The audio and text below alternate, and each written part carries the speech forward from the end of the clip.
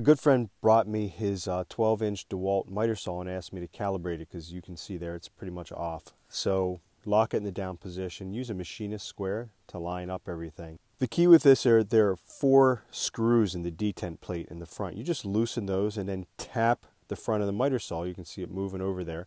And once you have it locked in place and lined up, now I'm just going to tighten the detent screws to lock it in place, unlock the miter lock, and check my cut. And you can see that it's all lined up perfectly. I did tell my friend that he needs to get a new blade for this. To check for 90 here, obviously I'm using a digital angle gauge, loosen it up. The bolt I'm adjusting is the miter stop, so it actually keeps it from going too far. So once you just adjust that a few times, I moved it back and forth, and then boom, I got on 90.